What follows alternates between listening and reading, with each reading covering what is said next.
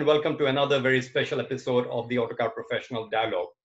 This particular episode is also special because our guest today is someone who is not only a renowned designer in the global automotive industry, but also is a serial entrepreneur whose latest mission is to build the world's most sustainable vehicles, as he says. I'm talking about none other than Mr. Henrik Fisker, Chairman and CEO, Fisker Inc. Mr. Henrik Fisker, thank you for joining us on this show, and good to have you joining for this interview from all the way from California. It's great to be with you, Sumantra. Again, good to see you. And Mr. Fisker, let's start off with taking a look at the whole electrification trend. For the EV industry, are the prospects any different now than what it was, what they were, let's say, in January when you first unveiled the Fisker Ocean SUV? Well, actually, I think it's been very interesting to see what's happening during COVID-19. We actually have got even more orders during the COVID-19. So we have this flexible app, the Fisker app, and we also, of course, on our website take reservations. And we have seen an uptake and a lot of people engaging with us. And I think for me, one of the most amazing things to see, even during this very tough crisis, was as we didn't have all the cars on the road, we suddenly could see the blue skies. We suddenly saw pollution moving away. And we actually, I think, realized how fast nature was able to heal. And I think it even went beyond scientists' expectations of what they thought was going to be possible. I know a lot of scientists said, it's going to take, hundreds of years for us to repair what we have damaged. But I think nature showed how fast it's moving. And for me, that was an amazing sign. I think for a lot of people around the world, it was sort of a sign of hope that actually, if we would make all our daily transportation electric, that means we could have a severe impact on our health and our environment. And for me, I'm not the only one that thought that, obviously, because we saw a big uptake. And I actually think when it comes to electrification in the industry, not only has it moved the buyers, the consumers, people to think about electric cars, but I also truly hope it has moved our politicians to help create the infrastructure needed to help push for electrification, because the faster we can push for that, the more we can actually start again enjoying our vehicles the way we want to enjoy them without having to damage the environment. I think any crisis, any disaster, always you should take the learnings and see what happened during that. And obviously this was a disaster crisis. It's hurt the world economy. It's been terrible. People have died. People got sick. People lost their jobs. It has been absolutely terrible. However, we also need to see what we can learn from that. And let's not forget that one of the reasons you get sick in the first place is because sometimes you have a weak immune system. And why do you get a weak immune system? You get that because you breathe unhealthy air, or because you are sick, or you have preconditions. And one thing that's very clear, that pollution leads to lung disease, which leads to humans being more susceptible to getting sick, specifically for something like the COVID-19. So I think the lessons learned here is that we should accelerate the adoption of electric vehicles. We should accelerate the effort to create a cleaner environment, because ultimately that means we are going to be healthier, our children are going to be healthier, and we are going to live a healthier life, and hopefully we won't be so hard hit if there's ever a pandemic like this again. Right. And as we speak on this World Environment Day, both your country, USA, and my country, India, are really fighting tough battles in the against COVID-19, and our thoughts and prayers with those who are battling it, and hope this episode ends at the earliest. Coming to the prospects for electrification, there is also the argument that the whole well-to-wheel argument is still not in favor of electric vehicles. So how long do you think it will take for that also to kind of be favorable for the EV industry? Because I mean, today, if it's not in favor of the EV for the electric vehicle, you're still polluting somewhere else, right? Well, I think this is a very bad argument. Look, I think reality is there is a huge lobbyist group, and there's a very big business around oil and everything else that, of course, needs to make sure that they still can make money. Now, I spoke with somebody from one of the biggest oil companies in the world, and he was saying, we are looking of ways to use our oil for other things than necessarily power gasoline cars. And let's not forget, there's many things we need oil for, whether it's making plastic, which is made in used in a lot of products, or whatever it might be. And we can also do a lot of this manufacturing in much cleaner ways. But I think ultimately, when we look at electrification, we're at the very early stages of this new technology. And of course, there's a lot of things that we have to solve. I, for instance, just sat on the board of a cobalt mining company in North America, which were all about ethical mining of cobalt instead of doing it in Congo. So there's a lot of efforts that are being done, recycling the batteries later in life. But in the end of the day, we got to get this thing going. I don't think there's any excuse anymore. We can keep on talking about, all kind of micro things that might or might not happen. But reality is we got to look at the big picture. And the big picture is we got to clean up the world. There's no doubt about it. And I know India has taken some massive steps. You see what's happening in Mumbai, where, yes, it's much easier for us to use a plastic straw to drink, a Coke or something. But, it also pollutes incredibly much. And so we need to make some decisions about our life. Do we want our children to live a healthy and amazing life, or do we want them to die early and suffer and live up in an unhealthy world? No, we don't. So that means we have to change. And in my view, I believe it's not the right way to ban the things we like. We need to come up with solutions. We need to come up with new technical solutions. We need to come up with desirable solutions. One of the issues with electric cars is they have not been desirable. They had too low range. They were small and ugly. They were too expensive. There were so many hindrance for people to adopt electric cars. And you can't force people to adopt something they don't like or that's too expensive they can't afford. So we need to move towards a new generation of electric vehicles. And I think, that's what we are trying to do. We are trying to bring really exciting, beautiful electric vehicles that are affordable to the market. And I think that's the only way forward. We will solve all the technical problems, whether it's recyclable, how we make batteries. That will all be solved over the next year. It's not going to happen overnight. It takes time. Right. And that brings me to your first vehicle, the Fisker Ocean, which I think on the day of the unveil is the last time we spoke when you were at Las Vegas. How has been the response? You've said that you've got a lot of bookings. Can you quantify how much of bookings? And last time when we spoke, you also mentioned that you've got a fair level of interest from Indian customers too. So has the interest level reached a level for which you may look at introducing the Ocean in India in the same year as you would in the US, maybe in 2022? Well, first of all, we've had a tremendous response to the Fisker Ocean. You can see it here behind me. It's a affordable, very, very cool looking SUV, compact, sort of the size of a BMW X3, that type of size Porsche Macan. And we will offer up to 300-mile range, about 500 kilometers range. And we'll offer some different range configurations. One of my goals with this vehicle was to, first of all, create some very unique features that nobody's ever done before. So we created something called the California mode, where all the windows roll down, including the rear window and the rear three-quarter windows by the push of one button. But also we wanted to create some very unique sustainability features. So we went out and tried to find out how we could come up with really recycled materials, specifically in interiors. So we worked with some suppliers and we came up with all the carpets in this vehicle is made from recycled plastic bottles and fishing nets from the ocean, and several other recycled materials.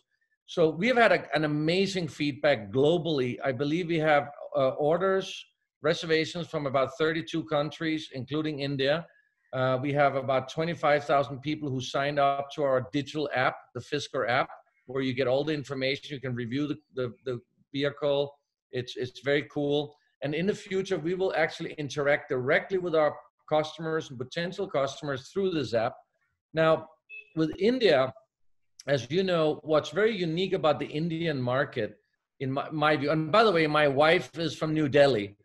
So I travel quite a lot to India. I love Diwali. I love the parties. I love the way the Indians can party for 7 days straight. It's great. But apart from that, you know, one of the unique things about the Indian market is that it has a very large, very low cost market for vehicles. And it has a growing market for the mid segment. And of course, you've got the luxury market. But if you look at the mid segment, compared to how big India is in comparison to anywhere else in the world, the mid segment market is still fairly small and is fragmented between a lot of different car companies. So it's very difficult for one car company to get enough volume in India to actually create a manufacturing plant in India. But that said, I think what's interesting is that very few companies have really taken India serious when it comes to electrification. There's a few electric cars that's come to market, but I think India could really be one of those countries which could adopt electrification really quickly. Obviously, there's a couple of things that's needed. First of all, we need an electric infrastructure that's stable. We also need the government to support this idea with both incentives and helping create this infrastructure. Right. And those are things that we are not in charge of as a private company. That has to be done from the government in India. And then we need the business leaders in India to truly be interested in this, invest in this. And we see in America, for instance, you know, it's large funds are investing in that all over America. You know, they invest in electric vehicle companies. We have our self-investment for a large company like Caterpillar. You know, they make industrial machinery, but they ultimately want to go electric. So one of the things that's missing from India is the interest from the wealthy industrial owners and companies in India. They haven't quite turned around yet and pushed for this. And honestly, it needs to come from the private sector. There's a lot of wealthy companies in India, and I think it's their duty to move this forward, because with that, they could actually create an economic revolution in India, because with electrification comes high technology, comes manufacturing of batteries, manufacturing of vehicles. And personally, I would love to manufacture our vehicle in India. I think we could make a version in India that would be much more affordable than what we're doing here in the US. Right. And I think if we can also create battery manufacturing in India, that would further reduce the cost, but we need some local business support, and I haven't seen that yet. And you mentioned 25,000 people have kind of got onto your digital app. Is the overall booking number somewhere in that region also? And yeah, you know, it's how much from India? Well, I don't want to say how many is from India yet, but we have quite a few from India. But one of the things that we have to be very honest with people in India when they order and they ask us, when are we getting the car? We have to say, honestly, we don't know, because it does have to do with the market. You know, we can't bring, 2,000 cars to India. It's too small a market for us. It's too much for us to have to set up, because don't forget, we have to set up sales, service. We have to support the people. So we need to get into some real numbers. And I think they have to be beyond 10,000 vehicles to truly make the effort worth it, to make that investment. And what I would like to see is, if we do have a high interest from India, the best thing in India would be to produce the car there, because as you know, India has very high import taxes. So the vehicle becomes very expensive if you import it into India. So the ideal would be that we would see a market potential, but I don't even need to get 10,000 orders. I just need to see a commitment from the government and from the local businesses, the big investment funds in India. They need to show commitment, because we need to understand that there's a long-term commitment to grow this market. And I think India would be ideal. And if you compare India, for instance, to China, it's very interesting because China is so oversaturated with startup companies, with car companies. I mean, I think there's more than 500 car companies in China. If you actually count all the startup companies, there's over 500 car companies in China, and the population is pretty close to India. In India, I think there's like 2 car companies, Tata and Mahindra, and that's it. And then you got some local production of Suzuki and a few Chinese companies and Korean, but the really is very small. So the possibility in India is actually quite big, but nobody has made the step to say, let's do it. And you are ready to do it, provided the environment is conducive. Yeah, absolutely. Yes. And also, Henrik, you have pitched the Fisker Ocean as the world's most sustainable product, and you have a vision yourself for a clean future as an entrepreneur. And tell us, in terms of the sustainability quotient, in terms of say the recycled materials which you have used for components, the carpet made from recycled fishing nets, for example. How will you sustain that pitch? And as some critics may say, how will you kind of make it more than just maybe a marketing gimmick? Well, it's not a marketing gimmick. You know, we have partnered up with a giant supplier here in the US who actually is making these carpets and actually, locating all this debris from the oceans, the world oceans. So this is actually real. So we are truly doing that. We are truly using, vegan leather all over our vehicle. And we were, by the way, the first to do that in our original Fisker Karma. That reminds me, the moment you said that, the vegan interiors, it reminded me of the Karma. Exactly. And we also were the first to do a full curved solar roof on the entire roof of the vehicle with the Fisker Karma. We're doing that with this vehicle as well. The solar has been improved dramatically. We still cannot, I think, make enough power to power the vehicle alone with solar, but we want to get going. We want to use the technology. So once it gets improved, we will obviously enhance it. Now, all this is the beginning, and we will quantify, by the way, everything we're doing. And it's not just about using recycled materials or being electric or using solar roof. It's also about how do you manufacture the vehicle. So do you make a lower carbon footprint, for instance, by using an existing manufacturing plant versus building a new one?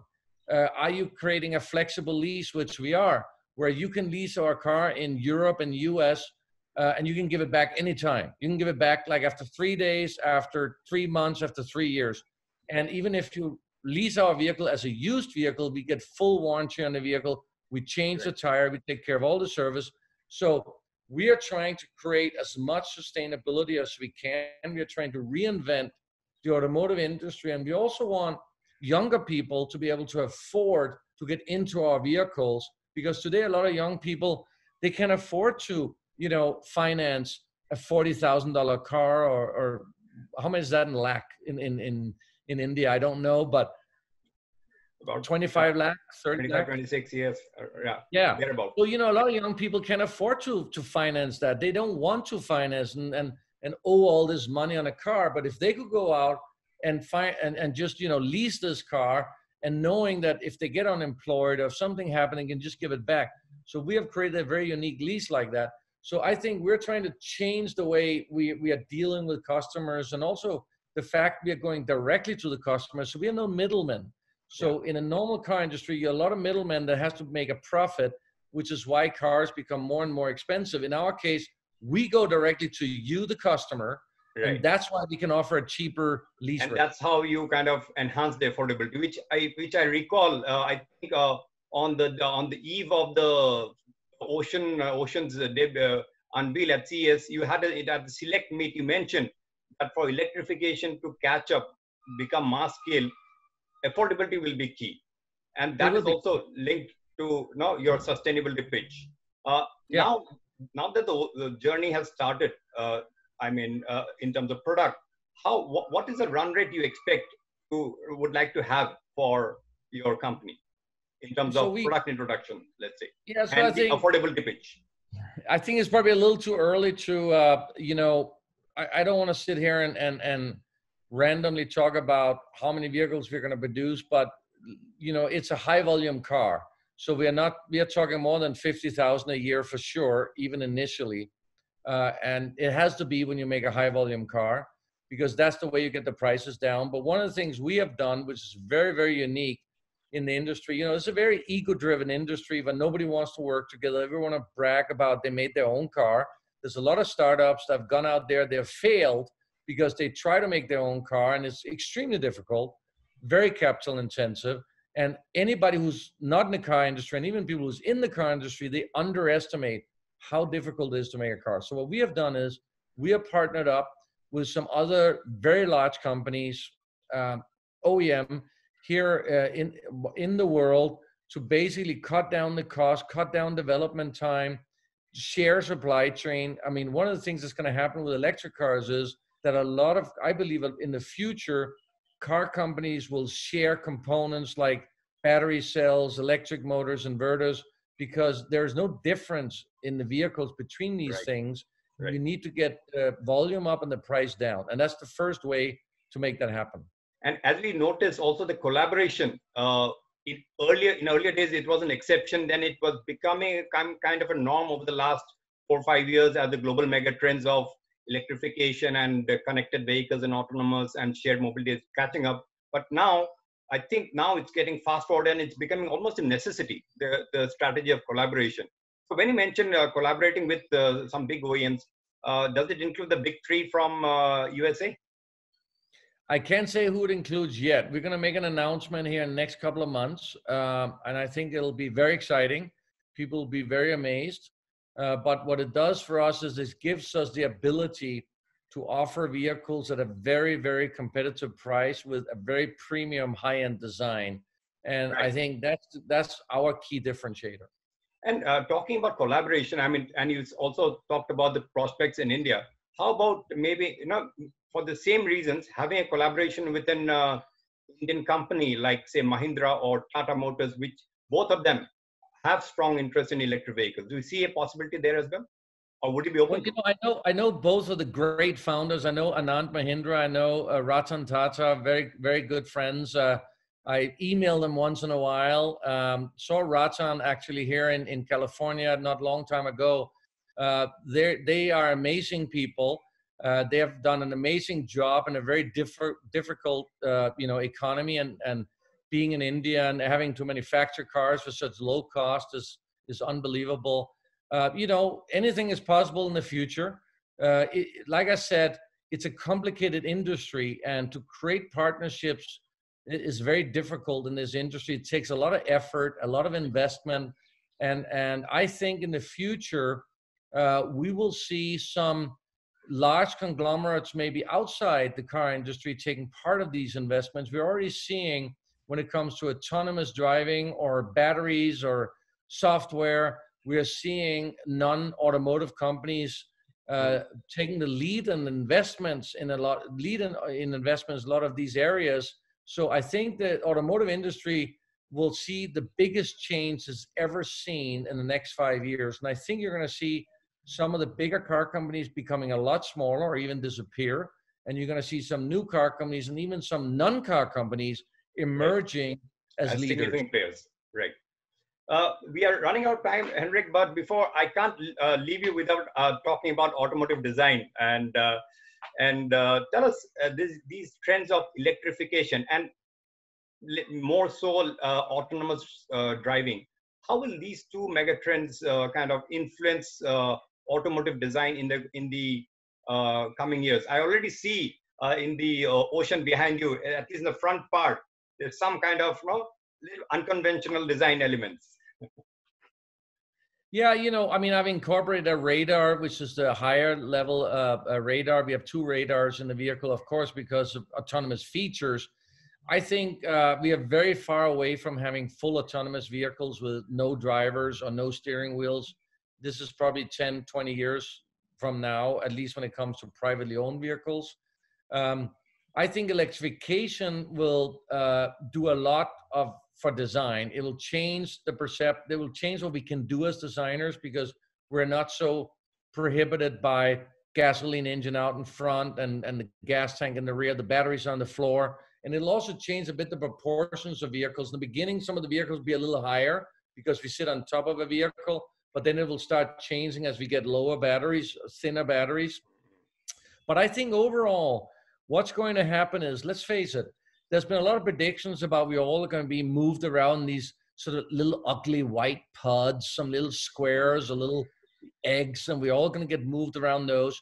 I think in the end of the day, as you know, humanity, as humans in our civilization, once we have the basic need sort of done, meaning like once we have either the rice and meat, then we want to have a little bit more beautiful food. We have to have it nicely prepared. We want to have some spices in it. We want to enjoy it.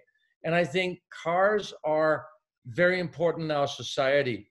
It's a pride to own a car. It's we like to walk down the street and see a beautiful car.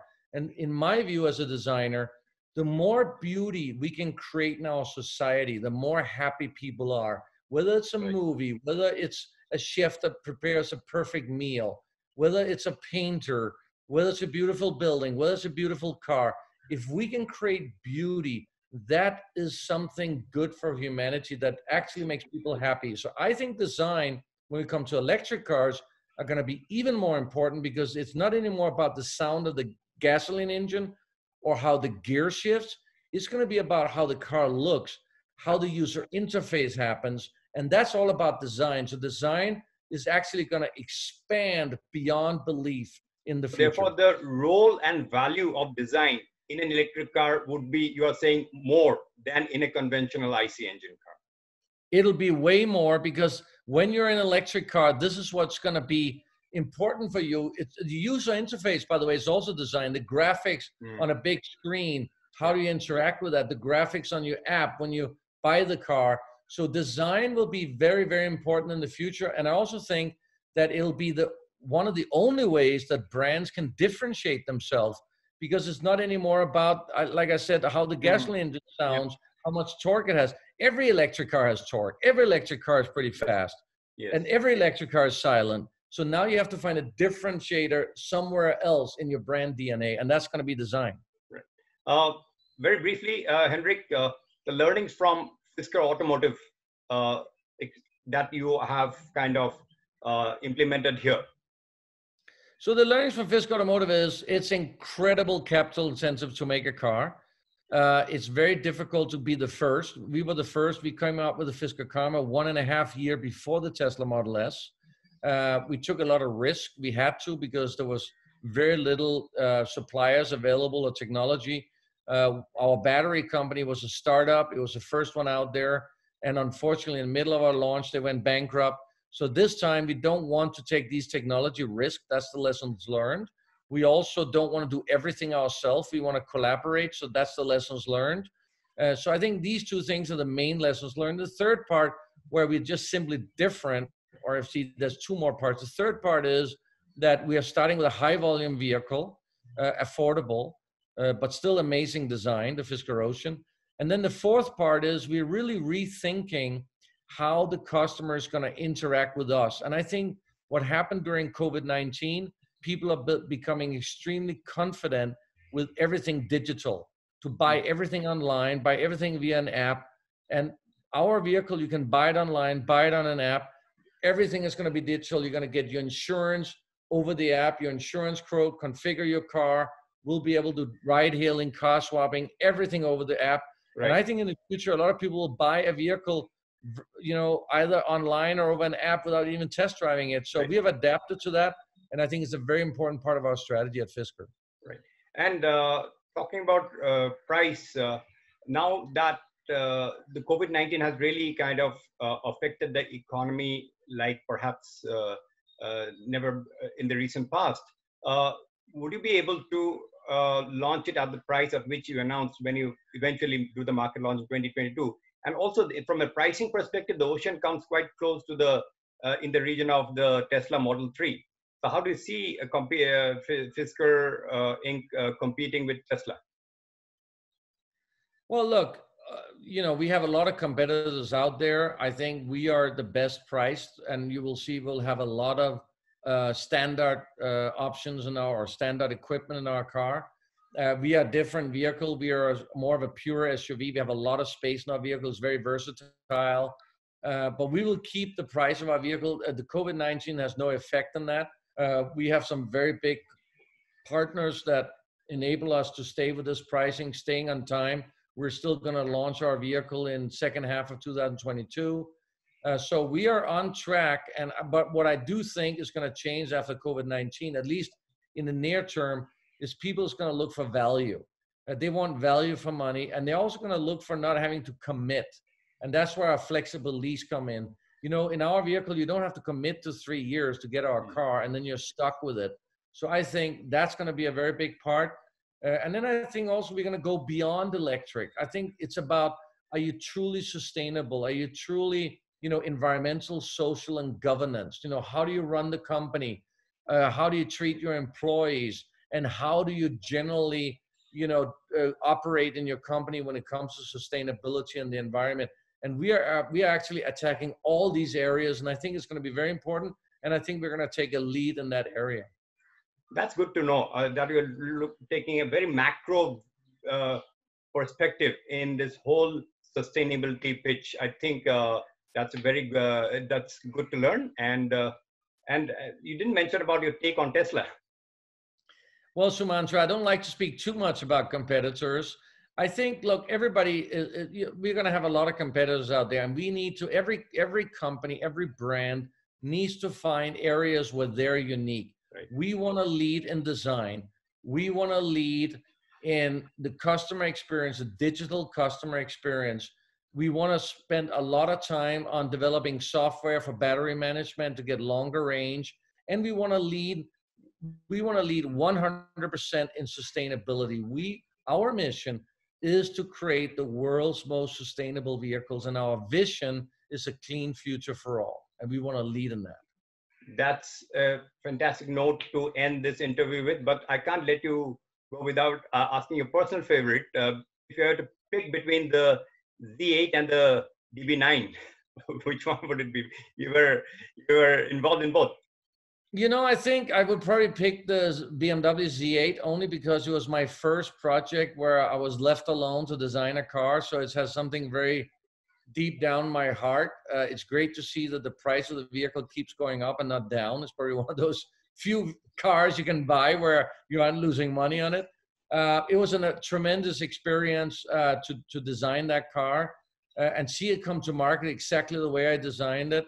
It's great to see that it became, a timeless design, got in the Bond movie. So it was just a fantastic experience. And I love, whenever I see it in the street and I see people smile when they see it, that's probably the best thing that ever happened to me, just getting that smile on my face and enjoying somebody paid so much money for this car and enjoying it. Absolutely. I can think of, I can't think of anything else that kind of give an automotive designer, or let's say an architect of a structure, to give that kind of to give that delight, that level of delight when you see such consumer reactions. It was an awesome project. Great. Very, very cool. Great. Henrik Fisker, Chairman and CEO, Fisker Inc., as the world's most sustainable car producing company. And wishing you all the best, Henrik. And thanks for joining us once again. Sumantra, thank you. And thank you to Autocar. And I'm happy to talk to everybody in India about cars. I love the country. I love the food. I eat way too much Indian food, but I love it. It's great to be with you again. Looking forward to bring our cars to India eventually. Thank you very much. And we hope it happens sooner than later. And thanks everyone for watching this special episode of the Autocar Professional Dialogue. We meet again. Stay safe, take care, and stay healthy. Goodbye.